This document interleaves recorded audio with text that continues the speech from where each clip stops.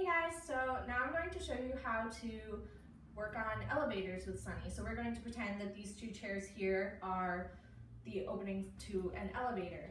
So one thing to remember is that you want to block the door with your body. So let's say the elevator door comes from this side and goes to this side, so it closes like this.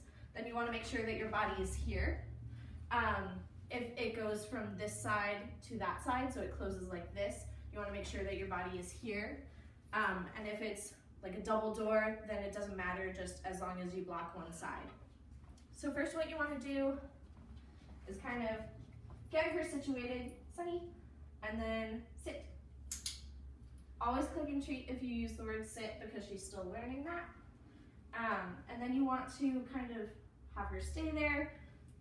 Then you want to block whichever door, and then kind of you can take a treat and lure her through because she doesn't go on through yet. Don't give her the treat yet, and then kind of back her into the corner so that if other people are coming in, she's not in the way.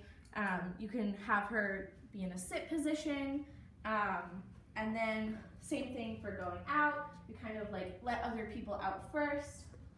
Go ahead and block the door, and then bring a treat, lure her all the way through, and then go out.